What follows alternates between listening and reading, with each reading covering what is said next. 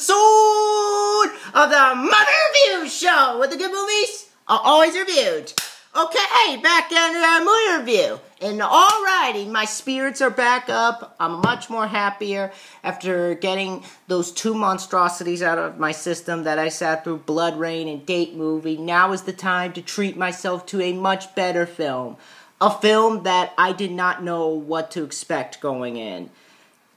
I thought it was just going to be a dumb action film, but everybody was like telling me, dude, you're going to be blown away, there's more to it, it is an awesome film. So I went in not knowing what to expect, because when I saw the trailer, that's what I thought I was going to get. I thought I was going to get a dumb action film, and I loved the trailer. I really thought it was an awesome trailer. I like how it was shot. I like the use of the song, by Muse, that running out, our time is running out. I thought it went well with the film, but when I walked out, I was surprised. I was surprised at what I got, and I now understood what my friends were talking about. And what film is that, you may be asking? That film is none other than Running Scared, baby. Yeah. Now, Running Scared, for those who don't know, I'm pretty sure a lot of you don't know, this was a film made in 2006. It's written and directed by Wayne Kramer. Now, Wayne Kramer, for those who don't know, this is the guy who did the story and screenplay for Mindhunters, which I already reviewed. He also directed The Cooler with William H. Macy and Alec Baldwin. And this was the next film he did after the independent success of Cooler, and he was looking to get another project off the ground, and he got to work writing the script for this movie, which he chose to make a gritty 70s fast-paced thriller with a few Martin twists.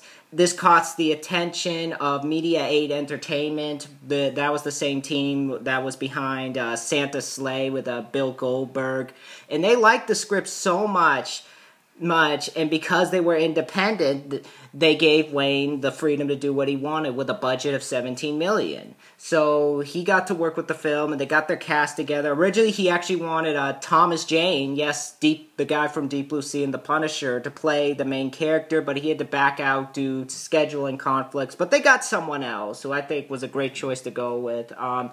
And they got the rest of their cast together. And on Jimmy Kimmel, the actor revealed that even though the movie was set in New York, they had to film it in Prague to keep the costs low.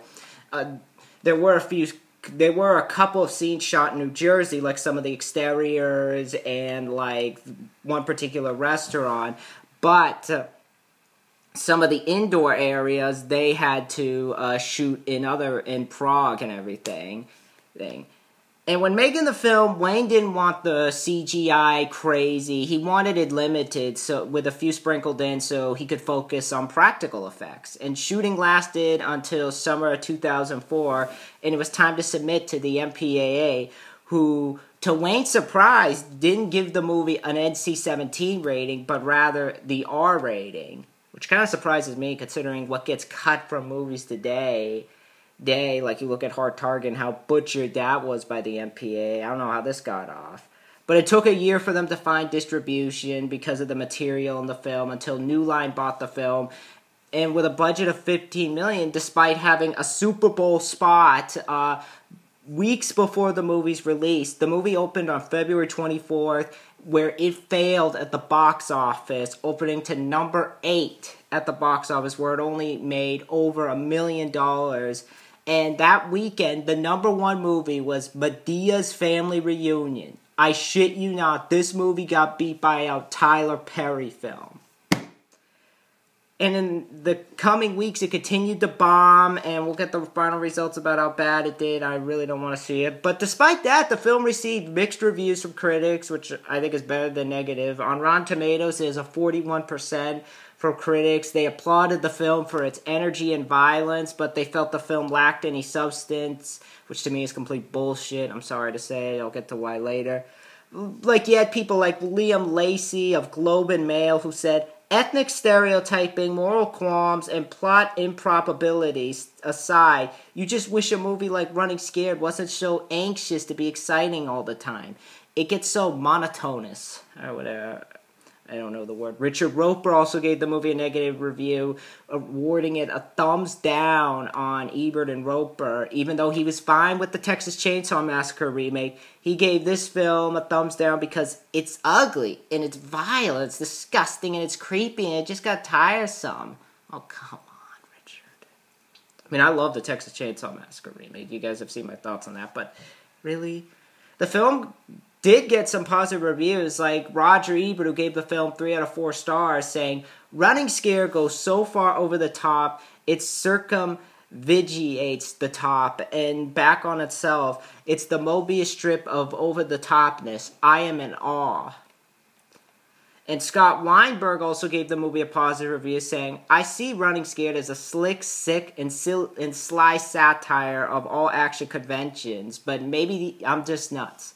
And this other site, which has a funny name, Willy Waffle of Waffle.com, also gave the movie a positive review, saying, "I can't believe I'm saying this, but Paul Walker doesn't stink in Running Scared. In fact, Running Scared is a decent guy's night out movie." And I already reviewed who the main actor is, but the audience, I think, also liked it, because on the audience side is a 79%, on IMDb is a 7.4 out of 10. So, yeah. And right off the bat, I'm just going to say it right now. You guys probably are expecting this. I agree with the audience. This movie is badass. And I loved every single action-filled, grimy, dark, mean-spirited angle that Wayne Kramer brought to this film. And it sucks that this movie bombed. This movie should have been #1. It deserved the #1 spot. Why didn't this get the numbers that friggin' Date movie got? Why does that film get the #1 spot? It did not deserve it.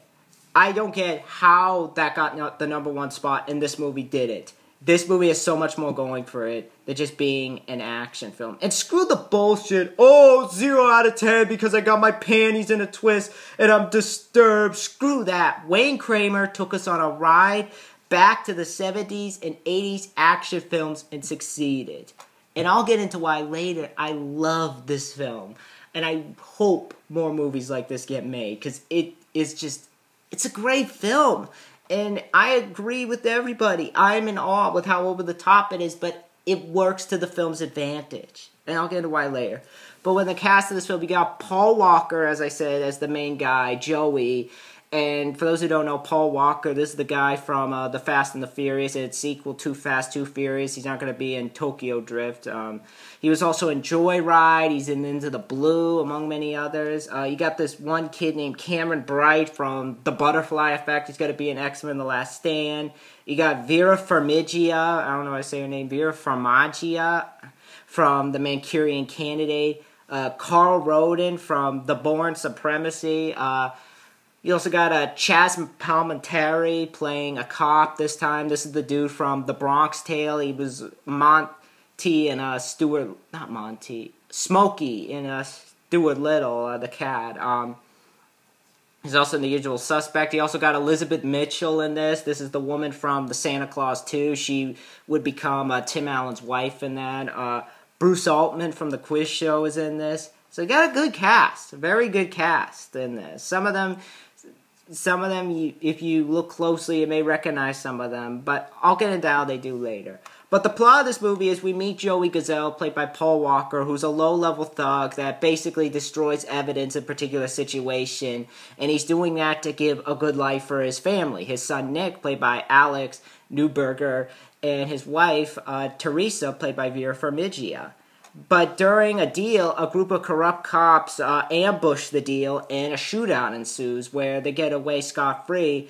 But being that they have the murder weapon and they have to get rid of it, they trust Joey with finding a way to destroy the evidence so they don't get caught. So he takes it home and he puts it in his evidence bag under the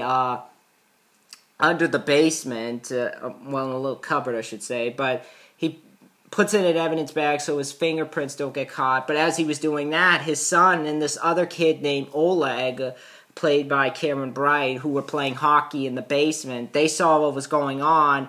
And Oleg, who is going through a horrible relationship with his abusive and alcoholic father at home, home who does nothing for the family and is a complete douchebag to him and his wife.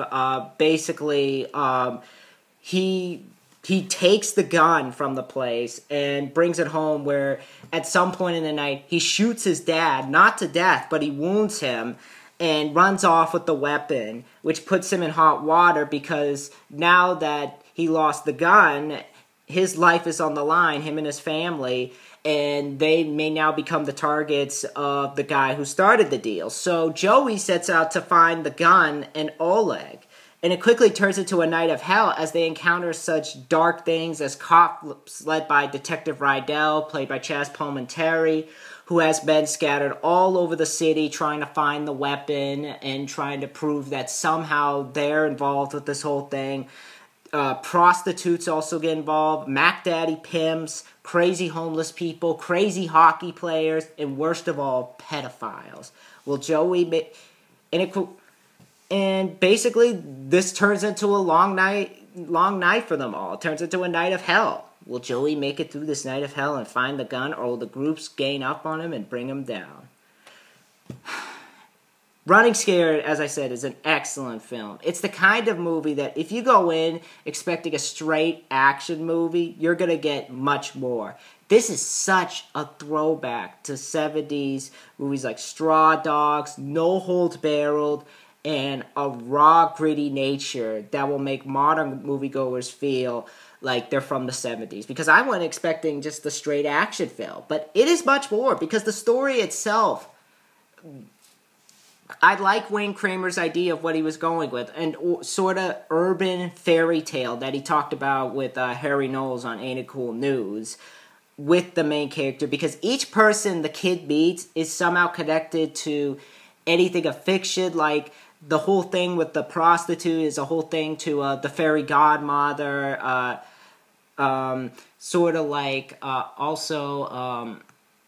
There's a few others, but they're all there. If you look closely, you notice them. But I thought that was an interesting angle they went with. It's not often you have the idea of an urban sort of fairy tale, and a dark one at that. Like, this is a dark movie with how it deals with this particular subject matter. And I thought it was handled well. And I like the fact that each character has their own sort of signal that kind of relates to that particular fairy tale. And I like the fact that he didn't pussy out with touching on these angles. He touches upon the themes that I can't believe these studios let him touch upon, without asking him, hey, can you rewrite, tone this down a little bit? Because there is some heavy-handed stuff that they touch upon in this film. And if you cannot handle that and think like, oh, I'm offended by everything, no offense if you are, but... I wouldn't recommend this film, but there are definitely some, if you do have the raw mindset that you want in an action film, I highly recommend this film. So yeah. And they will make your jaw drop, because even with me, I couldn't believe some of the stuff they did. And even my brother, who I saw the film with, he had his jaw drop. And it's well done. It really touches upon these themes without being so disgusting or exploitive, like the pedophile scene, which I'll touch upon later, which I think is one of the best scenes in this film. I think that, not because, oh, I'm a perv, but I think it's the most well-written, I think it's the most well-shot, and I think it's how they did the scene was really well done. And just this whole thing, the lengths that Joey goes through to get the gun, even at one point screaming his head off when he once again goes to this particular spot where this guy who he thinks has the gun, it isn't there, he screams his ass off, which is understandable. It's really understandable. And despite taking place in the span of one night, which may seem like a short film, a lot happens. Really, a lot happens. It's like, okay, you think they're going to be in the street. You think that you think they're going to end up there. But a lot happens. They go from the street to the diners to the homeless, to the park, to this crazy pedophile building, and even to like a dang hockey ring. Yes, you heard me right, a hockey rink. that is just wow. But yeah, and it's done really well. A lot happens without having too many things happen at once. The story arcs they're definitely touched upon really well. There isn't too many going on at the same time.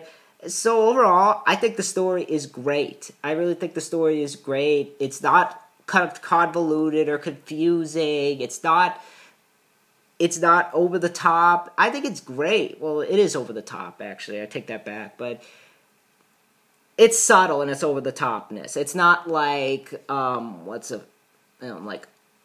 I hate to bring this up. Don't watch this film, guys. Don't look into it because I know I have family members watching this. It's not August Underground. It's definitely not that.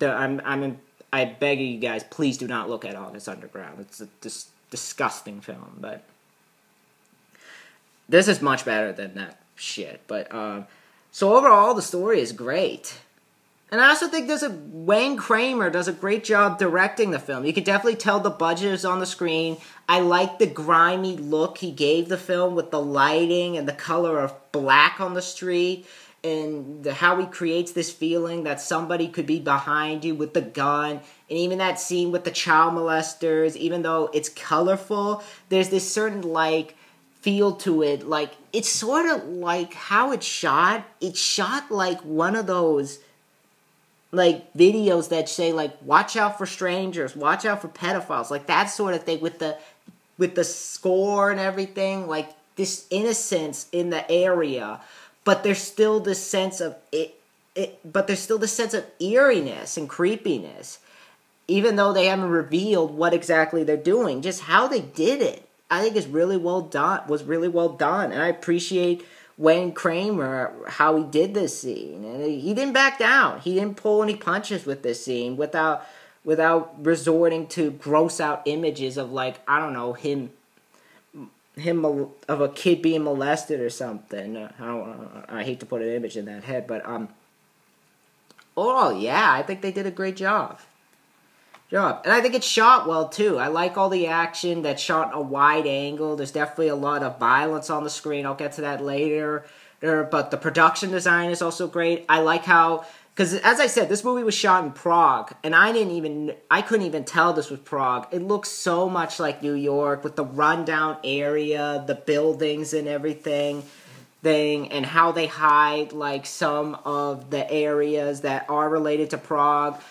It was done really well, and it really looked like New York. And I like the look, going back to the pedophile scene, I like the look of the house. This is how I would see a pedophile's house looking like. Granted, I've never been in one. I don't want to be in one. I know I keep touching upon that scene, but it's really the creepiest scene of the movie, and I think it's the most well done, because if there were because there are shitty directors that would touch this scene and they'll be like, oh, let's make it extreme, because people love movies like Hostel, and granted, I love Hostel and Saw, but those are adults getting it. They're not little kids, and it's different when you're doing it with an adult or a teenager, like in Friday the 13th or Nightmare on Elm Street, or even Saw and Hostel, because they're adults or teens getting it. This, if you're doing it to a little kid, it just seems wrong. But yeah, that production design with how they shot it and everything, with the whole scene of him in the house, and it has this toy area, and just how they did that scene, I thought was great. I thought it was really well done. And just the look of it. I like the hockey scene, the ending scene in the hockey fight, how they designed that area with the glow-in-the-dark paint on the bottom, and how the blood's going onto the floor. And just the fact that these guys were able to stand in that area, on the freaking ice without slipping, I thought was amazing. And how they and just the pain in that scene, which I'll get to later, but I thought the paint on the floor and added to a cool sort of effect to it. But going back to what I said earlier, I like how Wayne symbolized their fairy tale counterparts. I keep harkening back to that scene with the pedophiles. go with the silhouette of like Elizabeth Mitchell looking through into the bathroom because he's trying to call for help, which I'll get to later. With her finger stretching, it makes like this weird silhouette. I thought it had a creepy vibe to it. I thought it really worked. And I thought it was really well choreographed, the scene. Well, not choreographed. Really well shot, the scene. So yeah, this film is really well shot. And I thought the editing was really interesting. Yeah, it is flashy, and that's one of the problems I had with a film like Venom, where the editing was so flashy that you couldn't tell what's going on. But I honestly think it worked to the film's advantage. I thought it created this feel to it that was really raw and gritty and really well done. Sort of like this, sort of in the way this whole, this raw nature to it. Like, sort of like a newscast a little bit. Like the opening of the Amityville Horror when they're going through the newscast. It's like, like that sort of thing. And I like this one particular scene where I thought the editing was used amazingly was when Joey actually goes to the house where the kid shot his dad, and he's looking around, and he looks out the window where the shot happened, because he finds out, because the bullet actually went right into the house, and he's trying to figure out like what exactly is going on, and basically what happens is as the scene is going on, it sort of like rewinds itself a little bit, kind of like taking him where he is, like how it happened and everything. And in the scene right there, it's not Paul Walker, it's actually his brother doing that scene. I thought that was a genius, his twin brother. There. And I thought it was a really cool effect how they did it. So yeah, it gave it that sense of style, it gave it that grim style, it gave it that urban sort of style, it gave it like that whole creepy, it gave it something different. So yeah, and I'm glad they're doing that with this film. So yeah, I thought it worked out well. But moving on to the acting in the film is great. Even though it would have been interesting to see Thomas Jane as the lead, Paul Walker is definitely the next guy I would have gone to. I'd probably say this is my favorite role with him. No questions asked. I mean, I like Joyride. I like the Fast and the Furious film. But I'd say this is his best performance because it's the most adult he's been in a film. Because where in other films he's a likable lead, but he's mostly playing a teeny bopper, sort of like shirtless sort of guy. Like, look at the pecs, all that. Here, he's playing a really flawed character. He's playing a guy who's probably the most adult I've seen from him in any films, because you see him taking part in this crime syndicate. He's trying to give his family the best life he can. And then this situation happens, and he's running everywhere he can to find that gun. And everywhere he goes, it's not there. And he's getting the shit kicked out of him mentally, emotionally, and physically. And he's trying everything he can. And it's really making his friend, the guy he did the deal with, impatient. And it's just, you really feel for the guy. And everywhere, and even to the point where he lets out this huge scream, it's like, yeah, I'd do the same thing if I was caught in this situation. So, yeah. And I also like the fact that he's willing to get his kid involved, which, yeah, could be a douche idea, but at the same time, the kid is friends with the kid who shot his dad, so technically it does involve him, but I also kind of see it as him kind of showing him, like, this is what this is what I do, this is what I have to go through, and stay away from this. I did this, I don't want you in the same vein. And then you'll find out the surprise about him at the end, but I thought he did a good job. I really thought he did a great job, and I definitely think this is his best performance. I also thought the kids did a great job. They weren't annoying, and they had some good lines. I like that kid Oleg. I thought he did a good job. He's not the annoying sort of like, look at me, high-pitched voice, saying stupid stuff. I like the one thing he says before he shoots his dad, who his dad deserved it. His dad deserved to get shot. Because he's watching John Wayne. He's like, John Wayne's, I gotta say this because it's a quote from the film, so if you're offended, I'm sorry, but John Wayne's a faggot. because the dad is a fan of John Wayne. That kid was badass, and he isn't wimpy. Doesn't rely on everybody to do everything for him. Only in situation when he does need help, like the part with the two sick parents, who as I said, get the idea that they're pedophiles, and he calls the mom. He's not waiting for her to realize, oh my God, he needs help. He actually goes to the medicine cabinet and he grabs like the pill bottle in the bathroom so he can give the address. So he's not useless or annoying. And the other kid I also thought did a great job. He tries to get him to hide the gun as well, like in the toilet, which of course doesn't go over well. So they did well for what they had to do. I like the two kids. I definitely feel these are some of the better kid actors. His wife, played by Vera Farmiga, however you say her name, I also thought did a great job. She was likable, and women, and I just want to say this right now, women love to say, oh, women are treated as useless in movies. Oh, we always have to, if we are going to be action heroes, we always are in the tight, skinny uniform and all that. Look at this film. Look at freaking Running Scared. Who is the first person that this kid goes to, even though, like, who is the first person that this kid runs into? It's obviously not Paul Walker, but it's her. And she goes to help her from those weird parents. She's dressed in casual uniform with the pants and everything. And she goes to help her from those weird parents. Weird is too nice. Sick F's is the best way to say it, because it's definitely not right what they do. But she saves him and pulls a gun on him. And I do love how before she shoots them, and they're going on about how all sick they are, she calls the cops and it's like, hello, I heard shots at A, B, and C. I don't remember the building's name. And she shoots him herself, which I'm sure anybody would do. So all the women who love to say they're useless in movies, or they're portrayed as sexual and all that, which I don't mind sometimes, but, I mean, guys may mind, but, I mean, some women may mind. But if you do, that's fine. I just don't mind it. But, do that. But if you are going to do it, do it. If you do feel... I'll jump ahead, but... bottom line, I don't mind it. I'm sticking by that. I'm not... Because it's just a movie, and I know women should be treated like that. But they keep forgetting that these movies...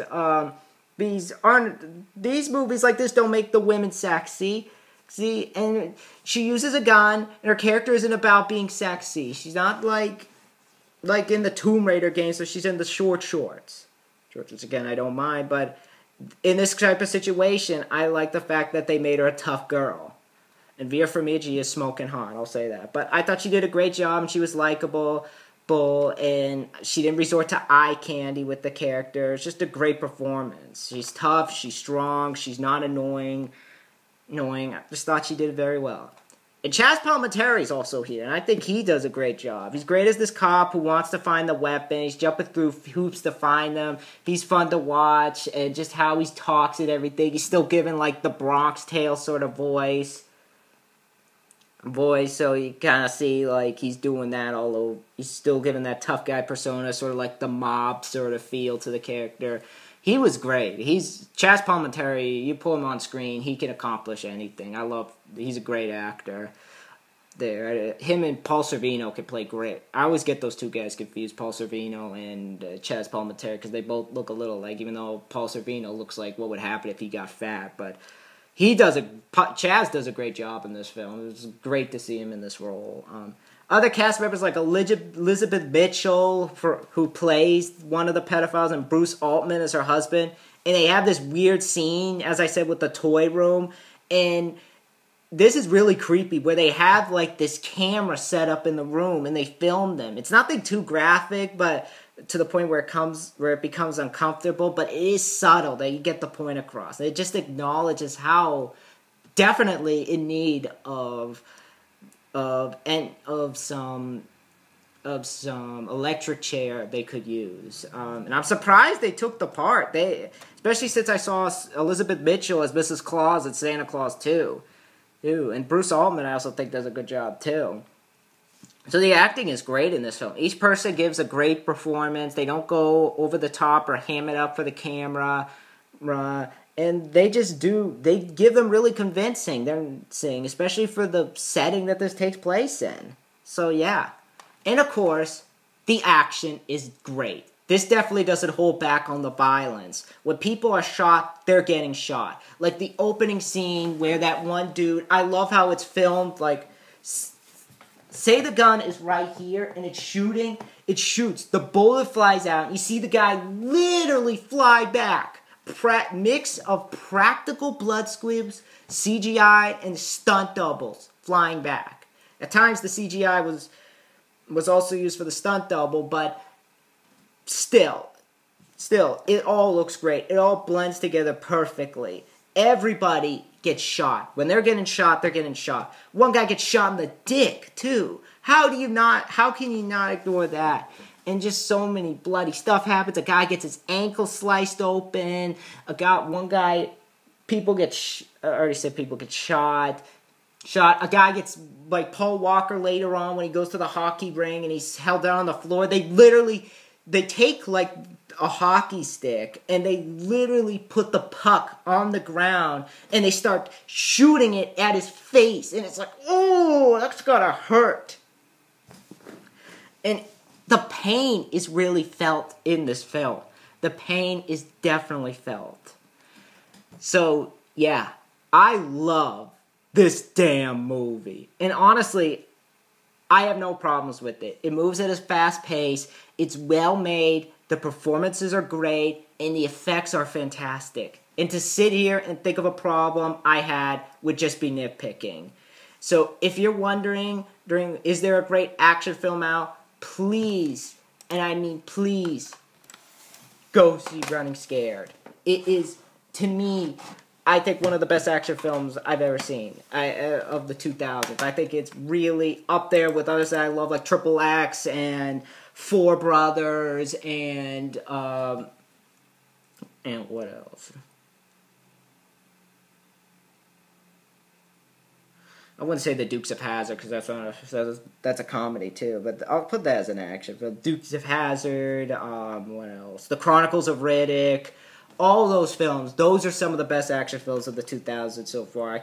To me, this is one of them. This is just one of the better noir sort of action films I've seen. So, yeah, please give this movie the respect it deserves, and because we need more movies like this. This is like one of those films that I hope people see, and I hope they beg for like more of them, because this deserves any time, a summer, spring, fall, winter, it deserves to be seen anywhere. This film is just awesome, and it didn't deserve to bomb in any shape or form. And I want to say F you to Date Movie for getting the #1 spot. And F you to Medea's Family Reunion for taking the spot from this. I know that's mean to say, but I'm not talking about the people making it. I'm not putting them down or anything. Well, technically, Jason Freeberg and Aaron Seltzer, because they suck as directors, but they don't care. They're swimming in cash. This film deserved it. So when it all comes down to it, I give Running Scared a 10 out of 10, and it deserves it. It therefore gets my seal of approval. Definitely, I think an action film that should be seen by anybody who is looking for an R-rated action awesomeness. So yeah, that is my review for Running Scared, and next time I'm going to do a review on Dave Chappelle's Block Party. You'll see my thoughts on that, and then later on, I'm so excited because I'm going to give my review on The Hills Have Eyes remake, and you'll see my thoughts on that later, and boy, am I going to have some fun talking about that. And then I got a review of The Transporter coming. Been wanting to talk about this for a while. See my thoughts on this. And then I have a review of Slither Plan. I'm so pumped to talk about that film too. But anyway, I'll see you guys later. Let me know in the comments below what you guys think of Running Scared. Did you guys like the film like I did? Or are you one of the few that got offended by it? No offense if you did. That's on you. If you did, you can handle it. That's for you guys. But I love the film. I thought it was awesome. Yeah, let me know in the comments below what you guys think. Be sure to rate, comment, and subscribe. Give that video a thumbs up. And I'll see you guys next time in the wonderful world of YouTube. Bye.